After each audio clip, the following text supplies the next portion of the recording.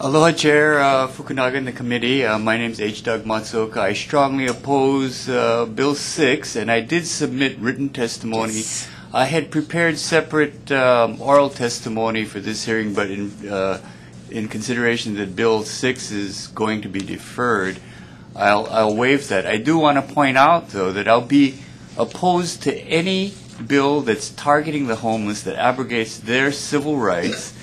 And I want to remind the committee that of public safety, that the public safety of those occupying the forced to occupy shelter on the sidewalk should be a concern. And they're there because the cost of housing is high and wages are very low. I think you should attack the causes of homelessness rather than alienating the homeless themselves and stripping them of their civil rights. And I'll be back depending on the wording of the new bill. Okay. Thank you very much. And enough. if you have any questions, I'll answer them. Okay.